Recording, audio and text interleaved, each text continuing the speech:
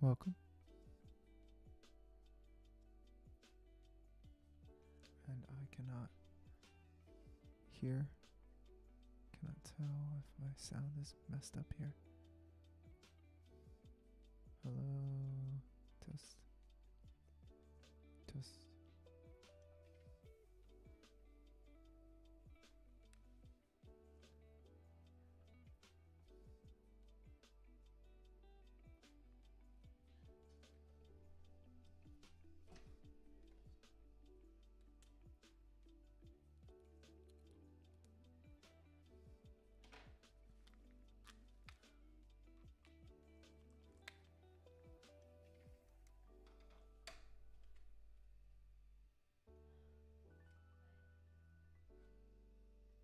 Hello.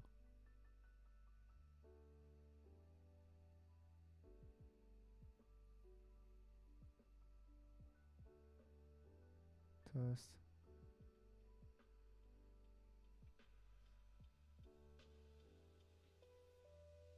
Man.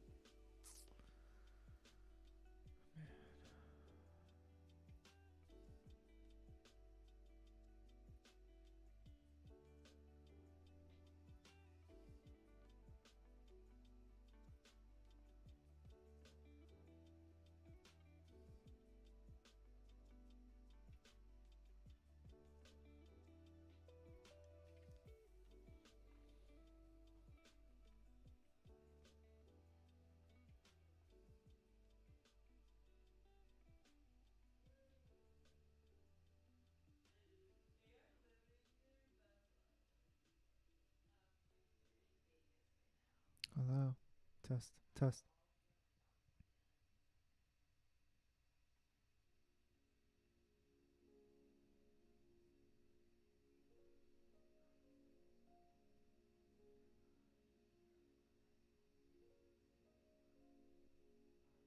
Test.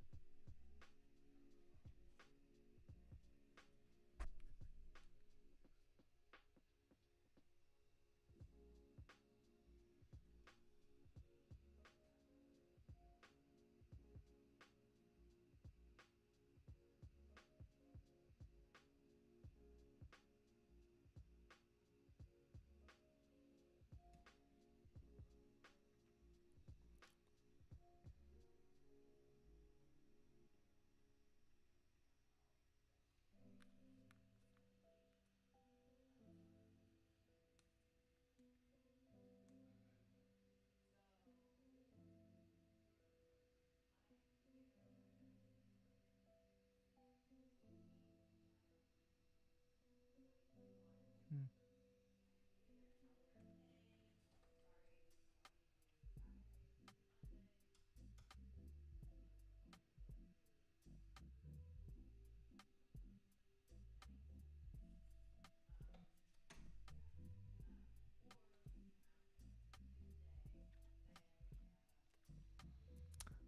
I will be back. I need to ask if I can be heard. Because I can't hear. I can't hear me.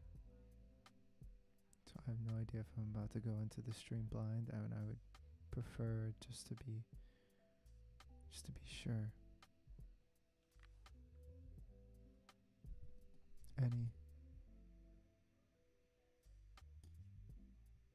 Check, check.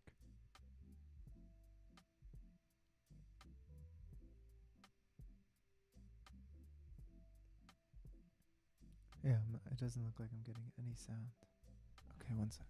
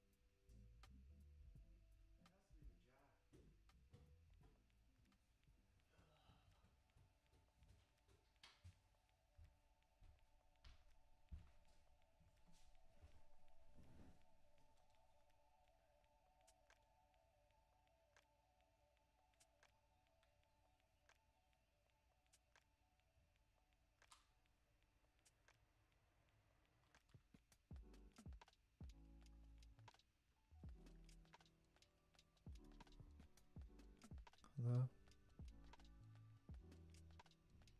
Hello? Testing.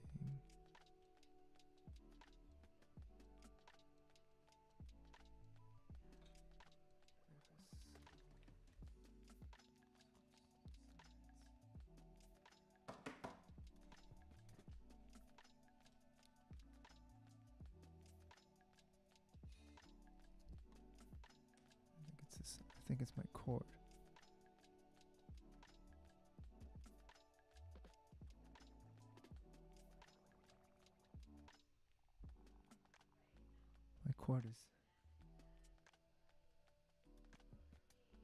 My cord seems to be the culprit.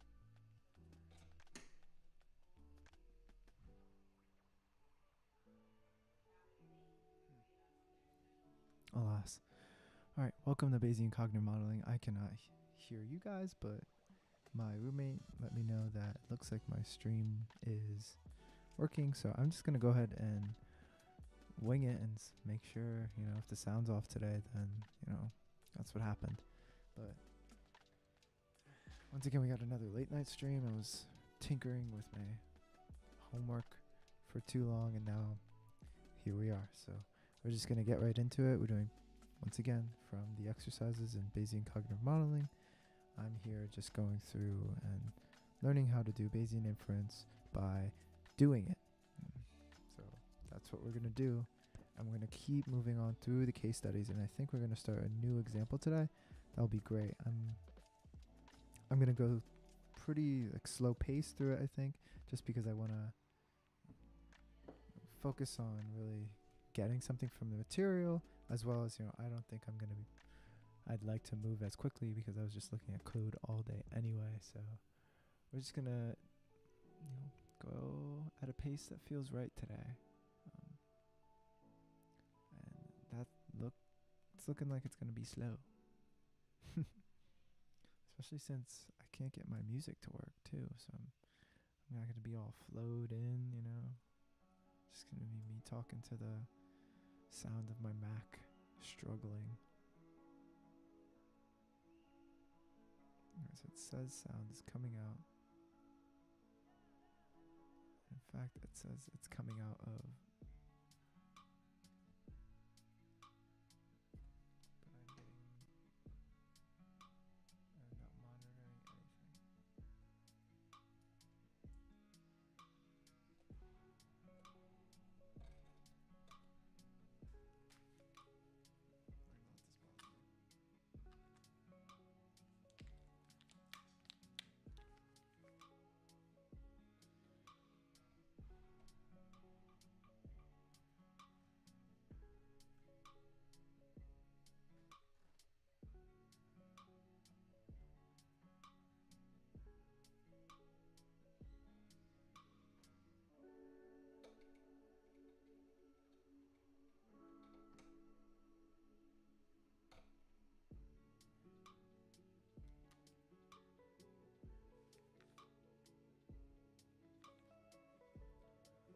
so it looks like I'll just have to do output device here.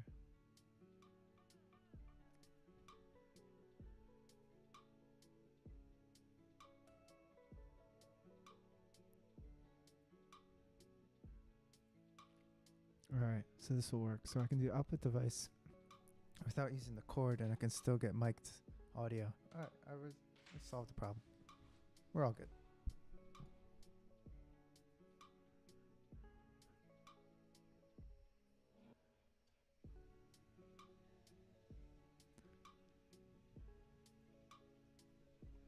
Great, and then I'll just edit that. So I'm a little loud enough, and welcome. Okay. Case studies.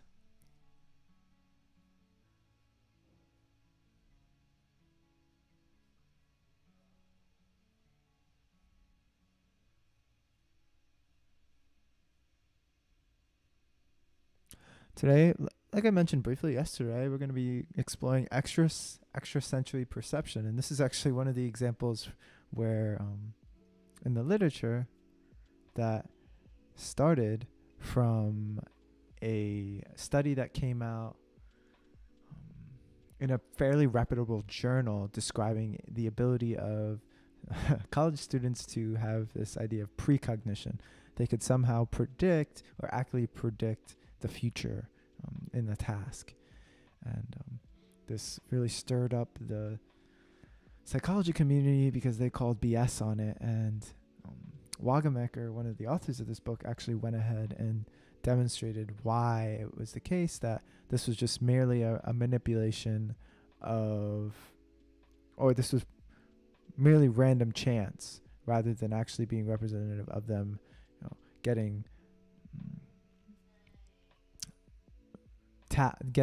correct answers beyond what was predicted by chance. So it was an ESP, essentially, is what the came of it. And then when the studies were replicated down the road, this became more clear that it didn't replicate. But that's a different story. Today we're just going to talk about ESP. We're going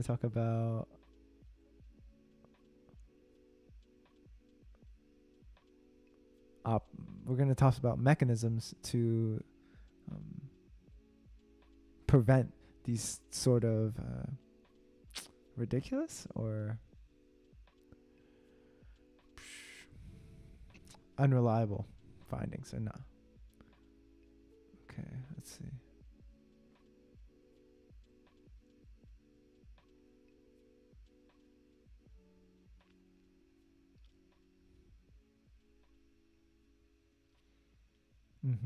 So one of the arguments against BEM by Wagenmakers was that BEM took advantage of what was called optimal stopping. So in frequency statistics, you can gather data and then stop, and then gather data and then stop, and then the probability that you're going to observe a size of an effect great enough to be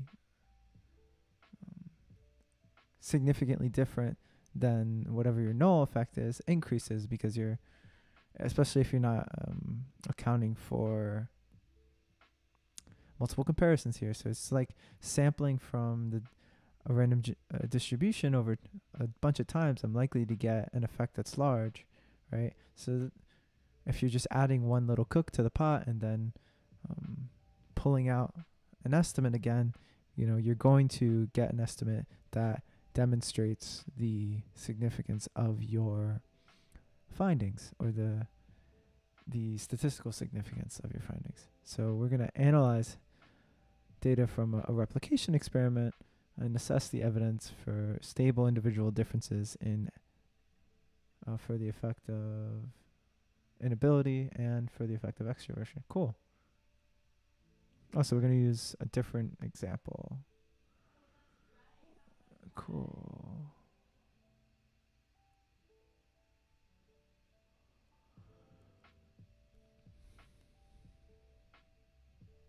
Oh, so the extroverted women seem to be the best at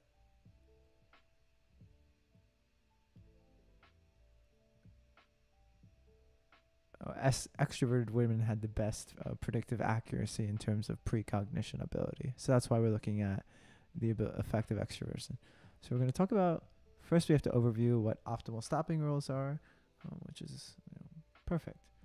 So when researchers report p-values, they often don't realize that they have to specify a sampling plan. This is a big point. This is in part the reason why, there's a big reason why we have an issue in terms of the statistical reliability of our estimations. And why nowadays we actually ask people to specify these sort of stopping plans in advance, in addition to some sort of effort to calculate the power of their test as well, which ties into these sampling plan in part because the sampling plan should or ought to be dependent on the statistical power. So that's why I guess I'm bringing up statistical power here, but really we're just talking about the stopping rule, right? Because you could have a stopping rule that wasn't dependent on the statistical power of your test and use some other kind of criteria, though that wouldn't be as sensible, or it would be you just have to be honest why this was the case.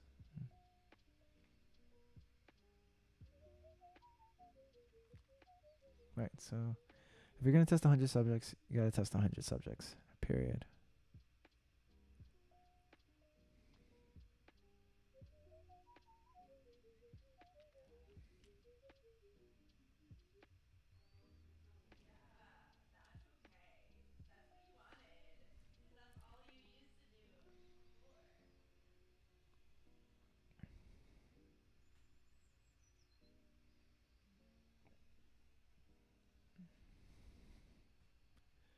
So here, one way in order to identify, it might be challenging to know if any particular study was subject to optional stopping rules. So was your study somehow, just a fluke where the effect size that you observe, based on the probability distribution it was pulled from, was just, it wasn't likely, but it in this instance it occurred.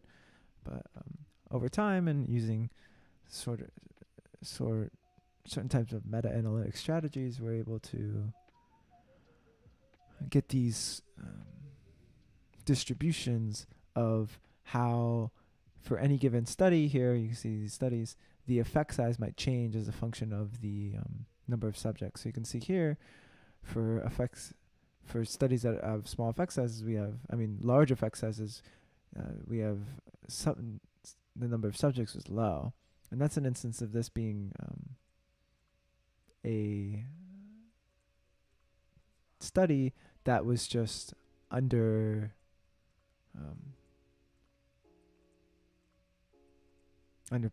Well, not even underpowered. It's just undersampled, like not enough sample size. However, you see as you get the increase in number of subjects, you get an effect size that is not only lower, but they tend to be more clustered, right? So the true effect size, one can imagine, is somewhere around these sorts of distributions. So so that's might be an extreme point in the other direction. So the effect size could be somewhere around the average, maybe like between 0.2 and 0.25 or something like that. So that would be the true effect of this particular whatever I was interested in. Okay. The negative relationship between them suggests that the results are contaminated. Oh.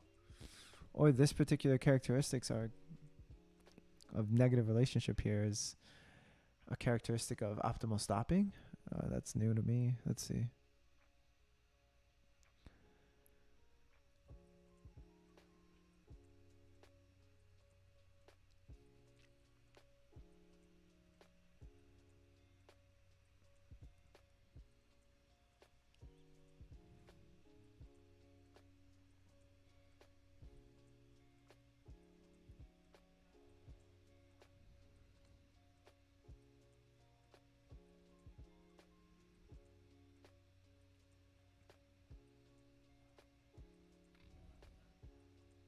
All right, so we're combining tools here. So we're going to look at, like we did way early on, how we estimated a correlation coefficient. We're going to get a posterior distribution for the correlation coefficient. And then we're going to use Bayesian model comparisons in order to assess the hypothesis that the correlation, that R would be equal to 0 or R would be equal to some other value. And based on what we get from the base factor there, we're going to be able to assess the relative contribution for either of those hypotheses. So that's what this does. And we set a uniform distribution here for R.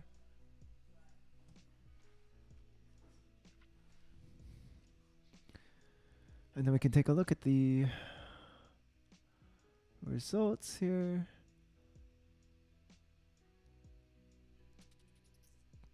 And you can see that the correlation coefficient is extremely negative in the posterior distribution. And here's the you can see evidence in favor with the so here the frequentist value is then pinpointed here at negative 0.87, and then the maximum density point for the posterior is very similar. It's close. It's a little less. Though if we compared using hypothesis testing, the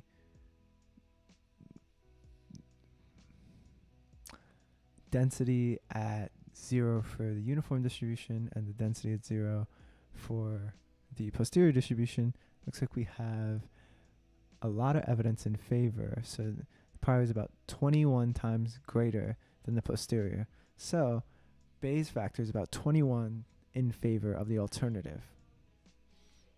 So they're definitely, so this demonstrates that there certainly is a negative correlation between sample size and effect size here. Whereas we increase sample size, the effect size decreases. There's evidence in support of that.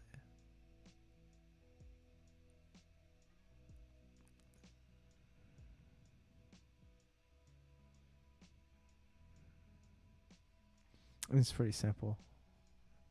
I won't even go and run this unless these ask me to. What does the Bayesian analysis tell you about the association between sample size and effect size?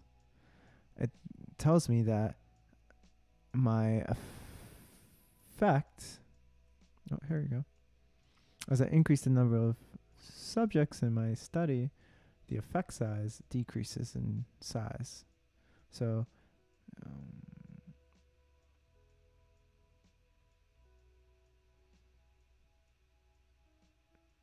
I mean, in theory, if I continued to increase my effect sample size, we would get a effect size of 0, right?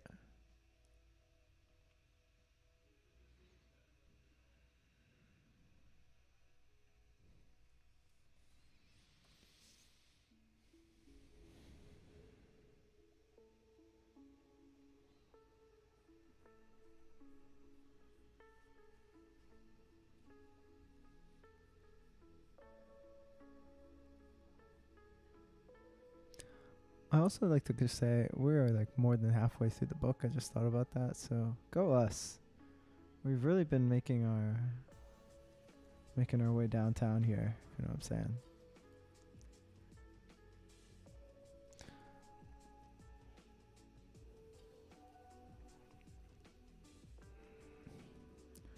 So it's asking particularly what about the Bayesian analysis, not just how to interpret a correlation. So in this case, like it says in the sentence above, Bayes factor is about 21 in favor of the alternative hypothesis. So what that would means is that the data are about 21 times more likely under the alternative hypothesis than they are the null. So with that being said, that means that it's likely that there is a correlation between sample size and effect size rather than there isn't. So we've just presented strong evidence in favor of there being an association between the two variables here, and thus also discredited the idea that there wasn't a correlation between the two hypotheses, because in a Bayesian framework we can provide evidence in favor of one hypothesis relative to another. All right, section 5.2 considered extending the correlation model. Could that be applied here?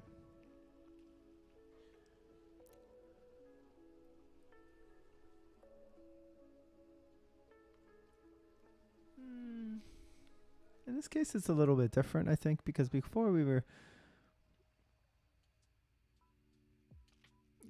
the two variables of interest had this also had measurement error with them. I'm not sure if I have measurement error in terms of my ability to count people, right?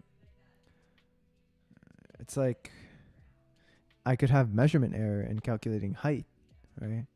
My rulers and stuff could be off, but I guess I could introduce measurement error for counting subjects where, my RA is tired, or my PhD student is really, really tired, and they're not good at typing in the numbers. Well, let's say our undergrad RA. I hope my PhD student isn't raw coding the counts on the subjects, please.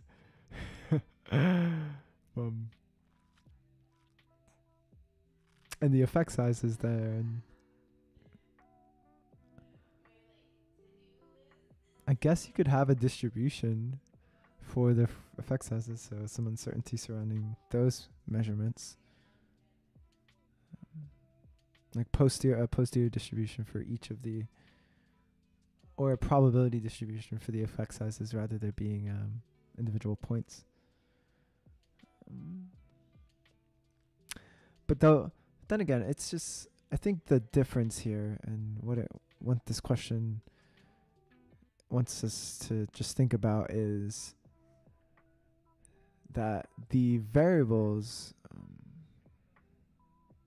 you have to think about what the variables mean if you're going to attempt to incorporate some measure of uncertainty, and then ask yourself, like, what does that incorporation of uncertainty, accounting for that in the model, what does that buy you, right? And in this case, I don't think it buys me anything to introduce an additional uncertainty into the measurements for both effect sizes and sample size, unless I want to do, I don't know, test the robustness, so like a sensitivity analysis of some sorts, where I introduce uncertainty into the measurements of the effect sizes in order to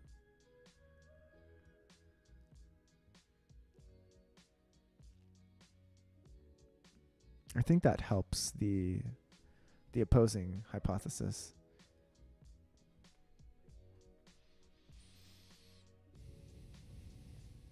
But overall, the idea here would be like somehow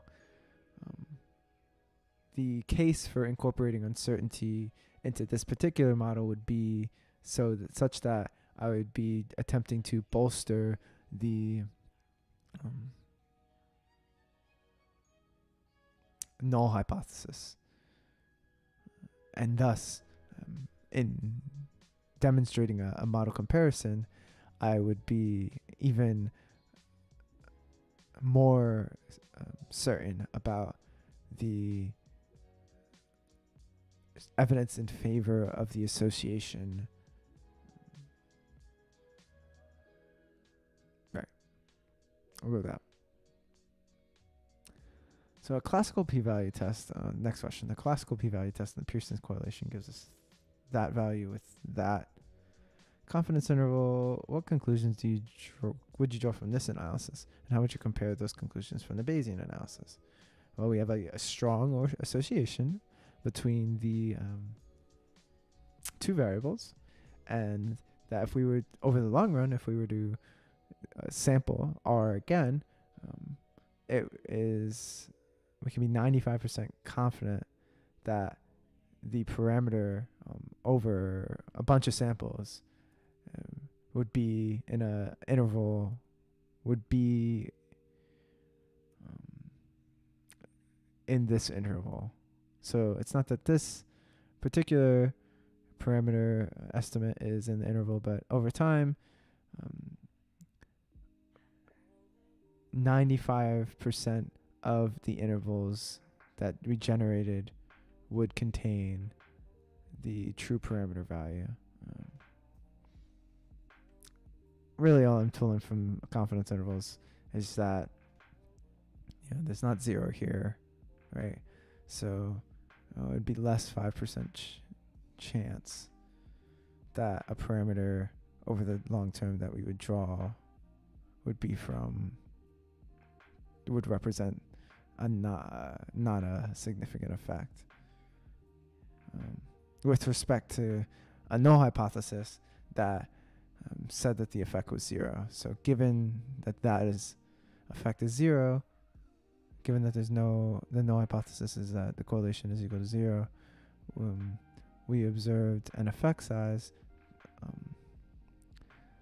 that is large enough that it's not likely it's due to chance. So 0.002, that the effect that we observed, or effect larger than this, would be chance. So it's very, very unlikely that this is due to chance.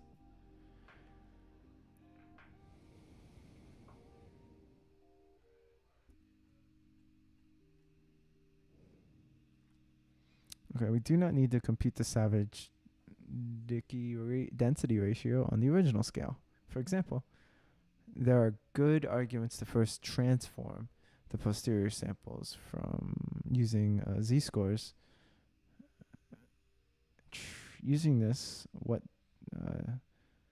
try using this transformation. What difference do you observe? Okay.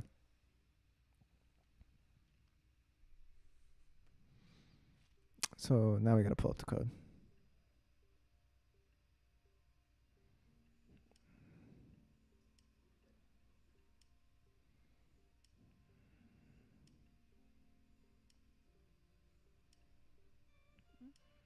I'll set my working directory. And now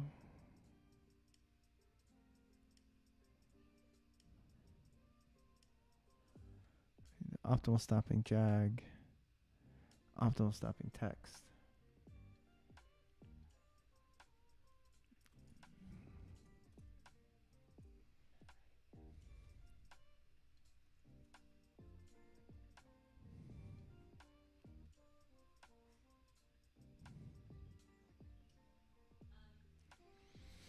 All right, here's the correlation coefficient. This in the point estimates for the density. We can take a look at the. I think R. Here's the distribution for R. 80. Credible interval.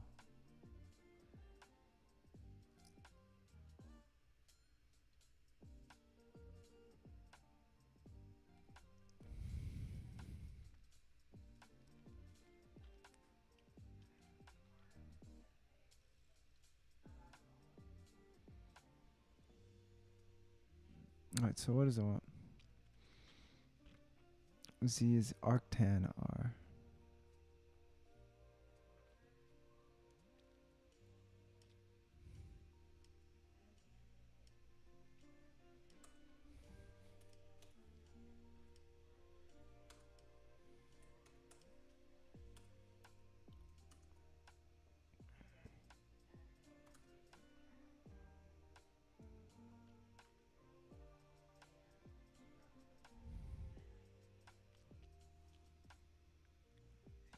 RC.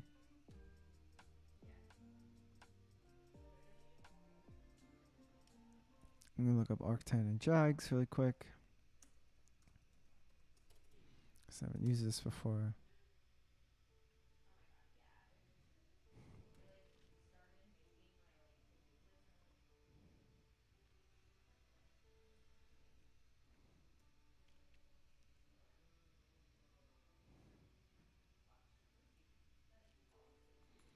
Arctangent.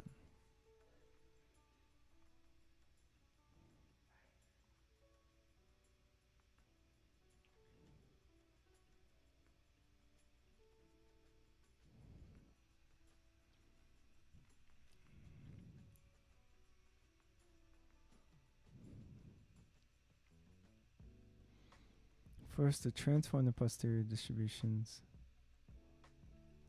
Oh, is this an R code maybe? Let's make sure.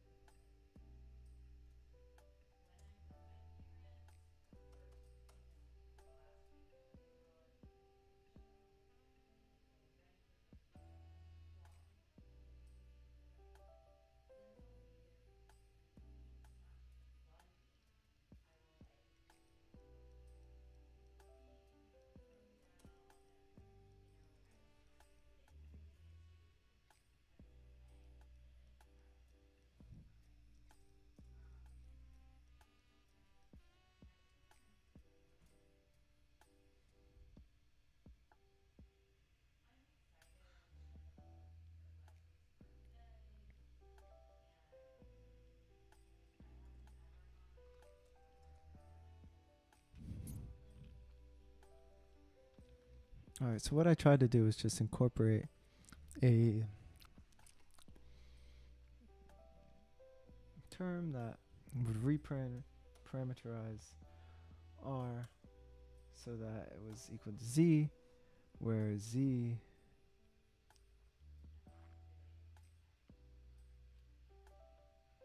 is just equal to arctan R.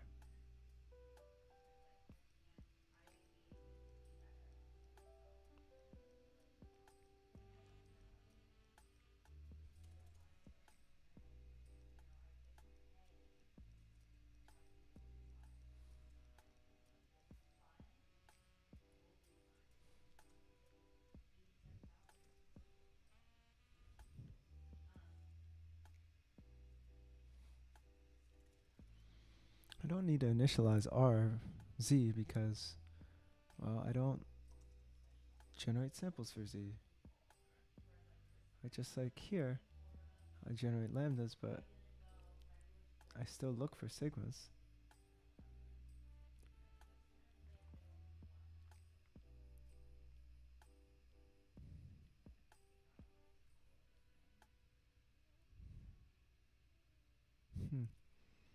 Alright, let's see what the answer for the jag is.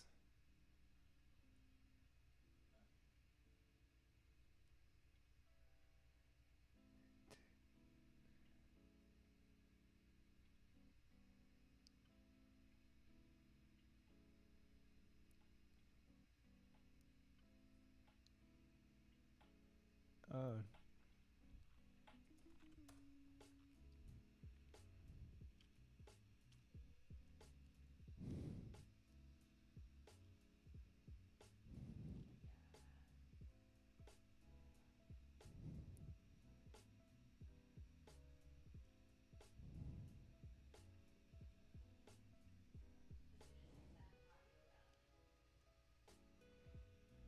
Hmm. So it looks like instead of incorporating it into the likelihood or incorporating it so it calculates it at each sample, I just do it in the R square. Oh, what's your name on your mouth?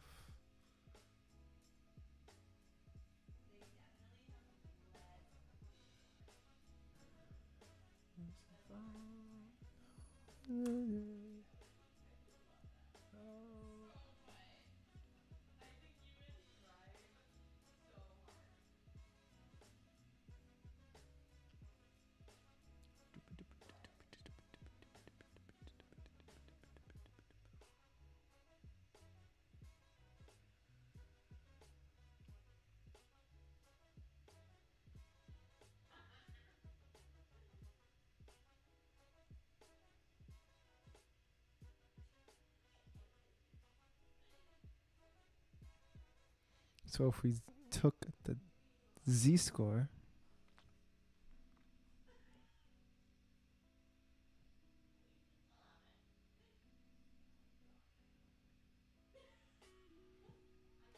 I'm curious why they do this. I wonder what happens if I do this. If it's the same thing.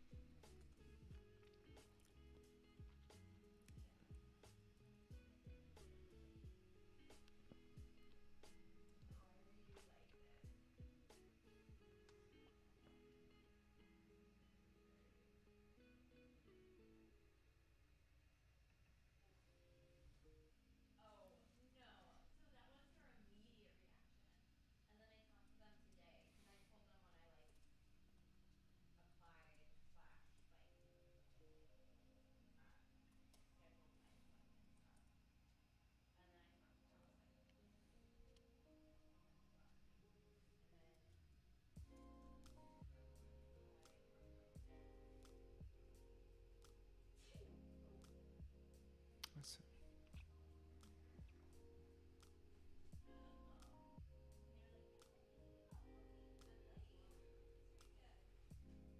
Fit for the posterior. Density for the posterior. Random fit for the prior. Density for the prior. Oh, they create a distribution for the prior. Then they fit the density to it.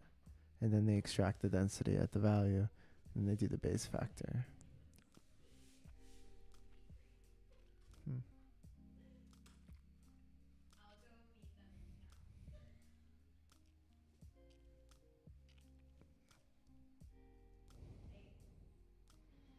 So if we do it like this, we're still going to get the same answer where the prior distribution here that was generated, this is density here, the prior distribution here using z-scores, I believe.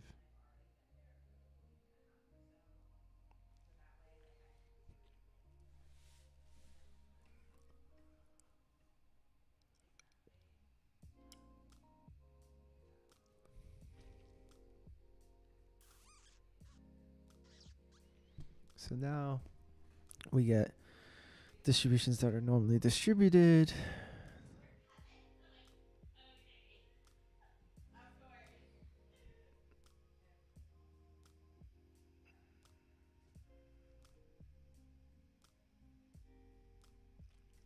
Now we just estimate the prior distribution.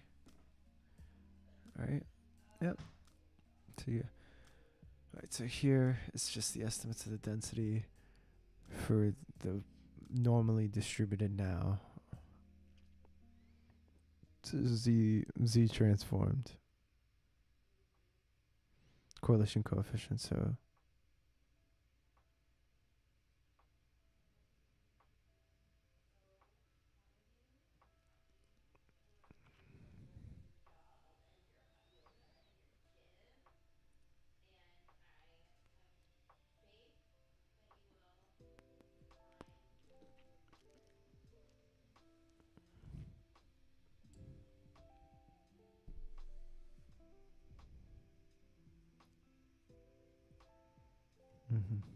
so that's essentially it.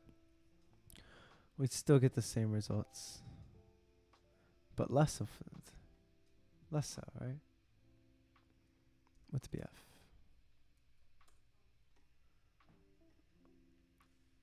What's base factor? Bad people think.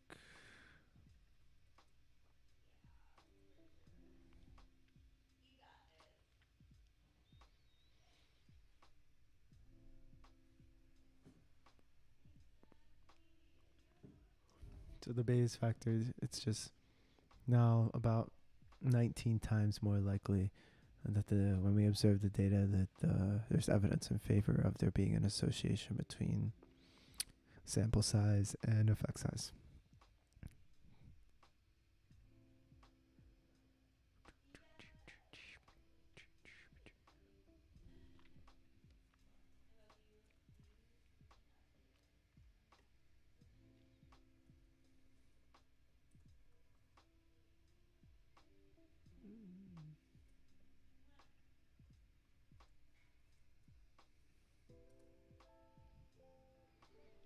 Feedback transform.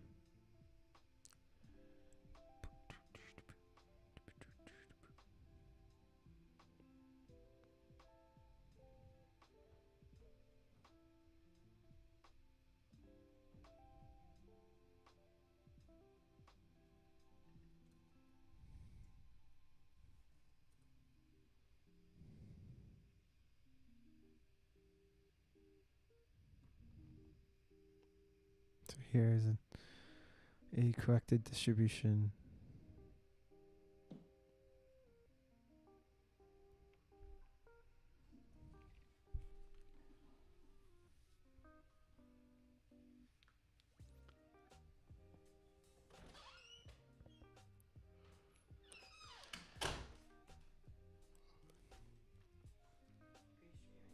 Mm-hmm.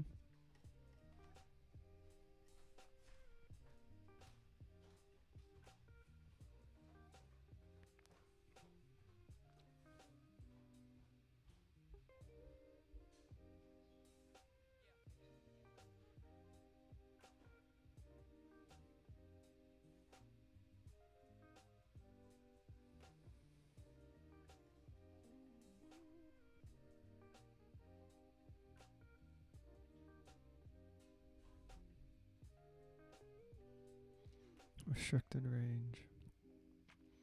Z-score.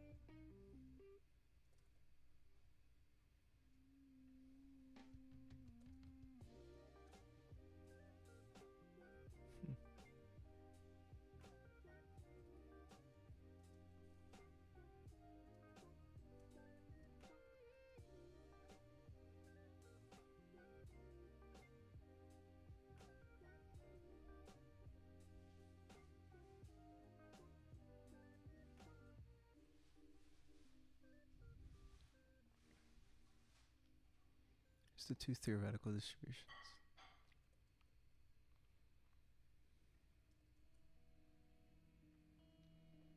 That's kind of cool. Axes.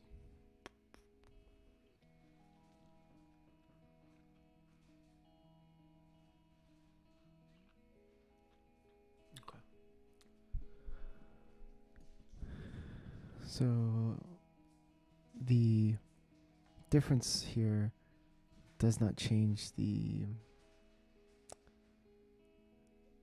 practical conclusions. We still find evidence in favor of the alternative hypothesis, that being there being a relationship between the two variables.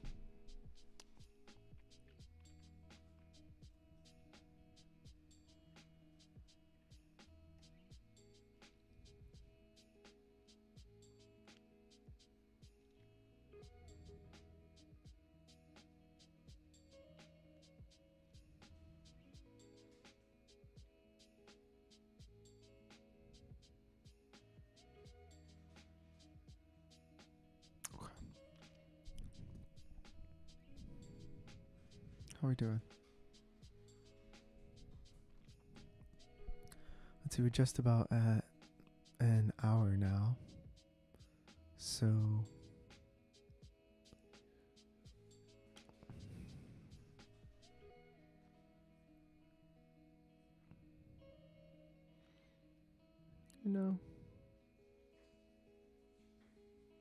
let's talk about it. So Wagenmakers' paper was a replication study of BEM's experiment, but it differed in a couple ways. So he wanted to maximize the probability of observing an effect.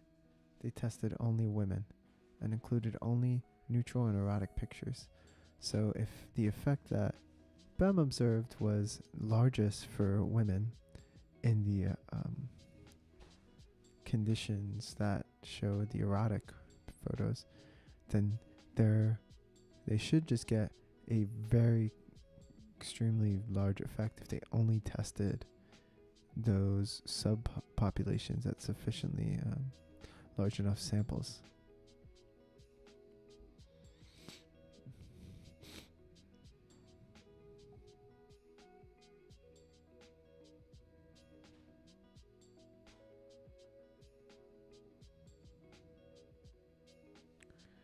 So we go performance, session 1 and session 2. It's this blob, it looks like.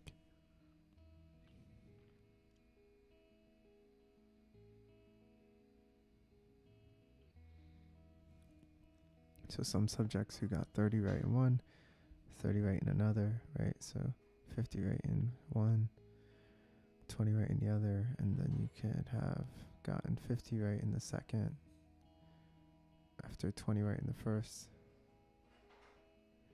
So of a positive relationship here would be indicating that increases in score in the first section are associated with higher scores in the second section. But that's not necessarily what we see. It's more of just a cloud right now. So we'll leave it at that. Another difference is that they had 2 sessions, right?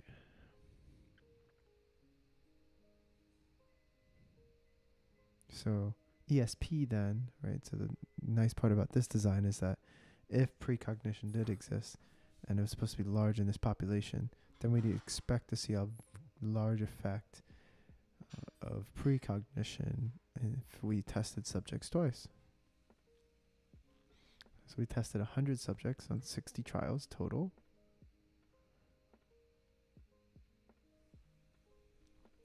But there's no systematic relationship between the two, right? So this cloud of points I was describing, where I was trying to find a relationship, but there doesn't happen to be one in this case.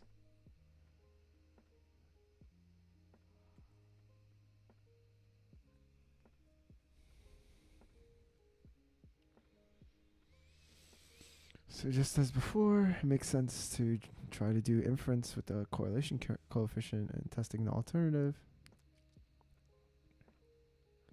So, but this time we're looking at a correlation where we expect to be positive, so we're going to have a order restricted hypothesis test here, where we're going to only be looking in one direction. So we're going to set the prior distribution to be uninformative, and then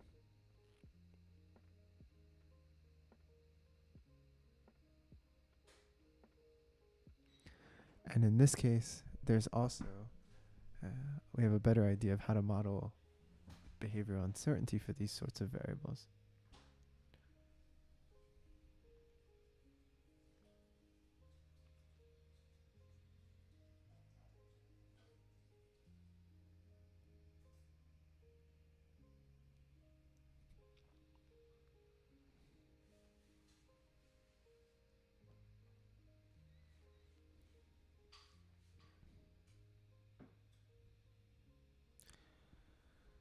So thus, if the ith person has k correct answers in the first session, this is a baseline.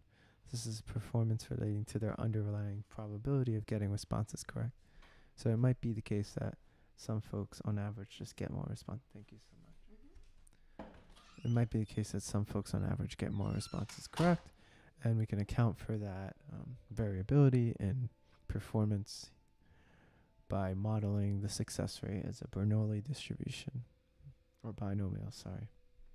Also, I now have food. It's amazing.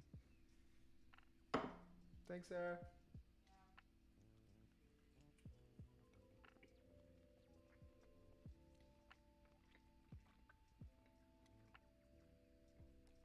Cheese quesadilla.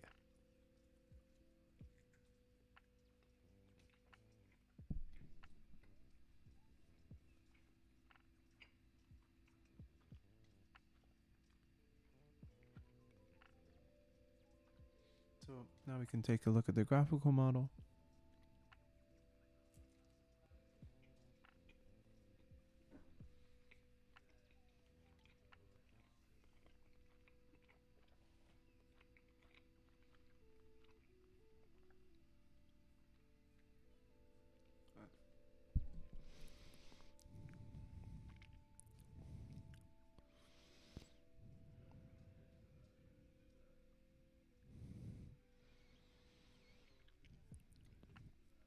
But now we're going to have this probability of success rate for each subject, which is derived from slap a probit distribution on it.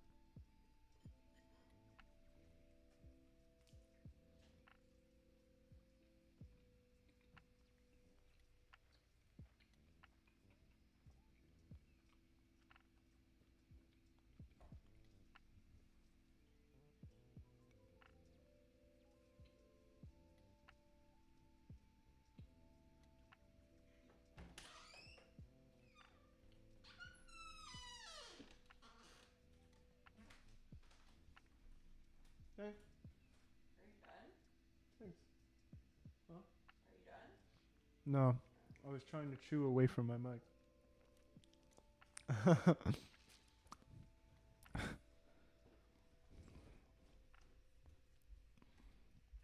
Okay. So here then, we have n trials for each subject, which I think is consistent across the group. I mean, that's why it's out of the plate. 60 trials. 60 trials, and then we have the success rates for each of the subjects. And from that success rate, we can model, or the number of successes per subject. And from that success rate, we can model the probability of being successful in a given trial per subject, and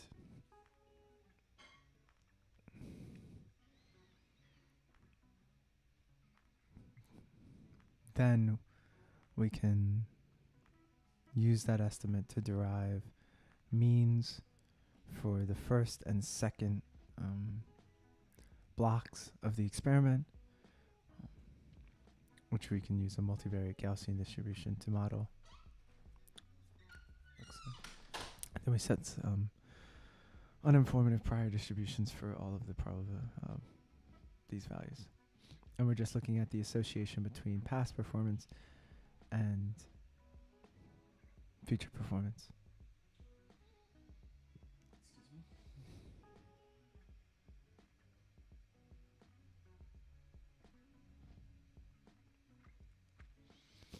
Every time I look at this, it always looks like magic.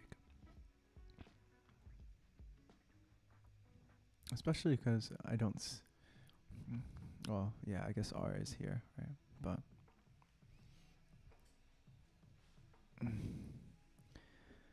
I just think about how we're not traditionally calculating effect size here. Or at least we're not expressing a derivation of effect size in order to estimate it here. We're using this to get it. And we have sigma squares and then sigma times variance. Or sigma sigma. R.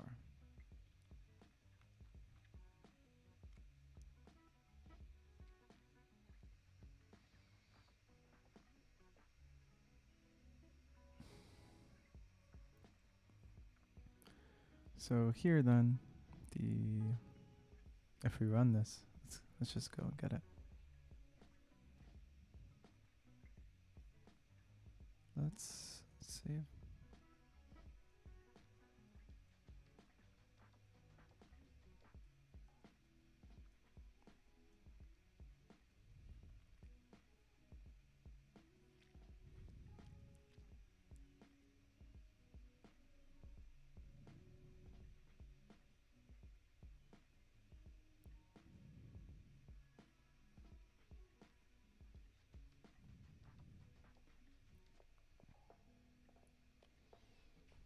Take a look at ability.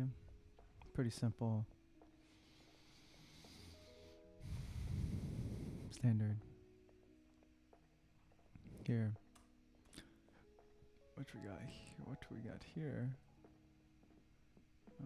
Proportion of correct from block 1 and block 2. And then here's block 2. 100 trials in each block. Then we just create a matrix of these values where we have the first variable, second variable, all of the... So we're going to look at the correlation between these two values across 100 subjects. Doop. And then initiate. And we'll run it.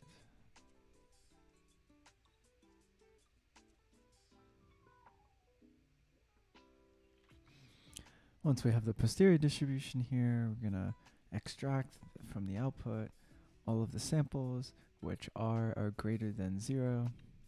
So rather than doing some restriction, we're literally just going to pull the samples from the posterior distribution that are positive. And then from that, we're going to set a bound here from 0 to 1 because it has to be positive. And we're going to take only the positive values and we're going to calculate the density at these values. And then we're going to calculate the posterior density at 0. And the prior is uniform, so it's going to be 1. And then we can look at the Bayes factor here. And there seems to be evidence in favor of the prior distribution this time, right? How do I check? Well, naturally, I always do this where I just flip it because it's easier for me to look at. So slight evidence in favor of the prior distribution here, so evidence in favor of the null hypothesis. I'm interested to see what the average for the R dot pos is. Low correlation. If you looked at the confidence intervals too, they did not contain, they contained a very, very low value. So 0.01 in the credible interval. So it makes sense why we don't have super strong evidence in favor of the null hypothesis, because there's a chance that there's extremely small effect, though an effect nonetheless. We can also, it looks like, here's the second method, so we can calculate the density, or estimate the density again here, but without doing the bounding. Then we get the 0, and now we get the area. So the sum of the posterior greater than 1. Okay. So we take the sum, the posterior 1, which is 1, over the length, which is 1. So the area is 1. Posterior odd ratio. So we get the posterior over the 1 then.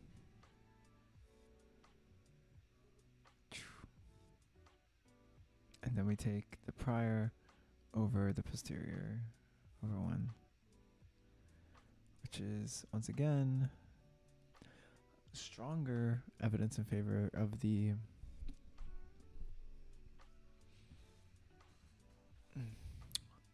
prior, though still not that much evidence. And then we can use Jeffrey's numerical integration method. So here, a function that takes rho, and we're going to take 1 minus rho squared to the power of n over 2 over all over 1 minus rho times r to the power of n over n minus 0.5.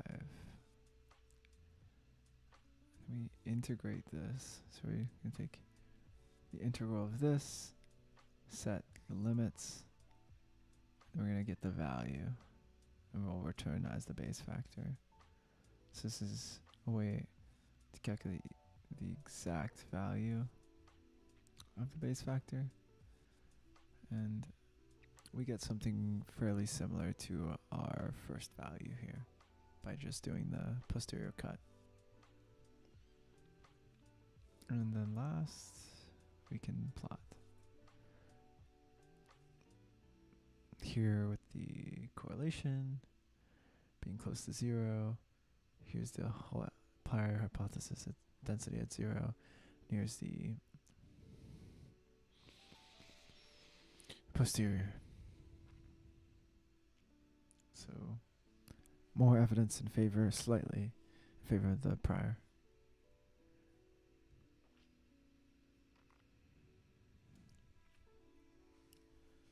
The density, the posterior is about 2 times greater than that of the prior at this point, so the base factor is about 2 times in favor of the null hypothesis that the correlation is 0, right? This is evidence level that Jeffrey would call not worth more than a bare mention. So, not really big evidence in favor of one model or the other here is what that says, though.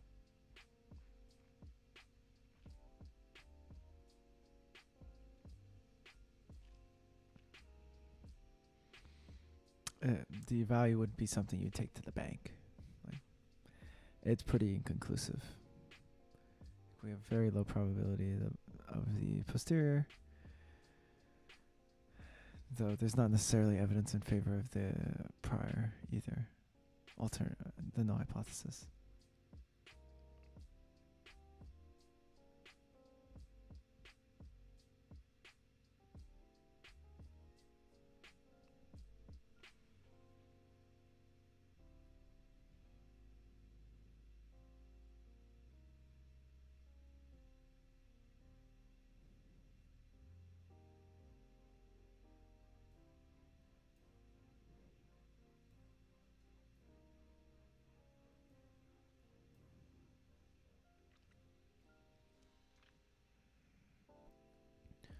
A uniform prior from -1 to 1. The base factor in this case would definitely be 0. Be symmetric to 0.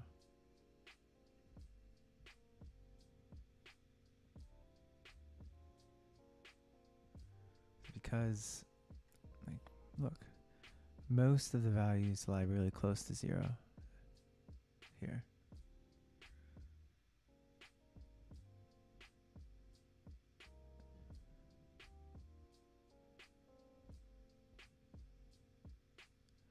So if we were to add more, let's extend this to a two-way test, we're just going to get additional evidence in favor of the null hypothesis. So the Bayes factor would get larger if we were to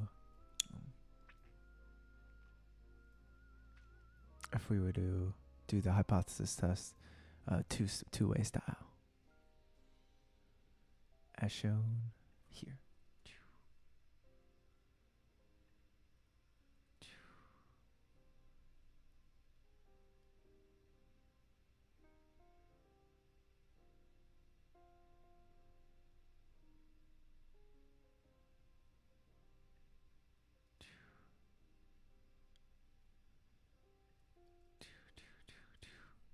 Boom.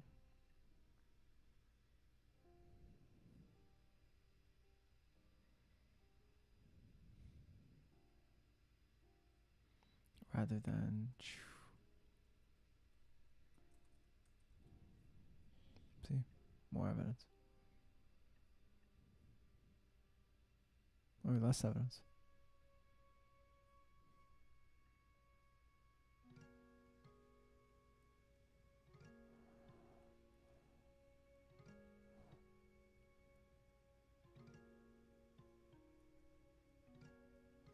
Okay. Last question.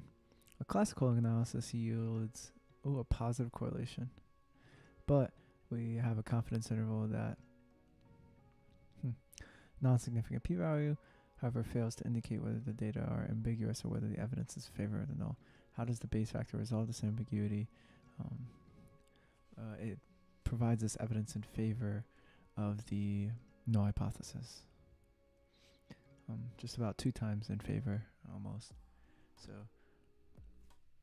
it helps resolve this ambiguity by providing us some comparison of hypotheses with respect to a null association and the one-way association that we observed. So under a fairly rigorous test of one way and looking at 0, rigorous for psychology, but 2 times evidence in favor of the null hypothesis.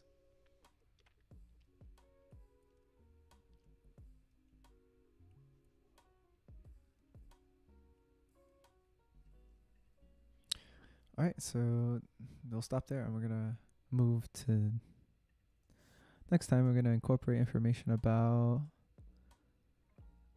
the extroversion. I think we're also going to estimate extroversion as a covariate.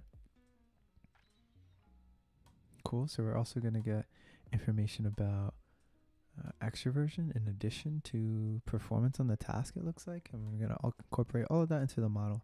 So we'll start there tomorrow.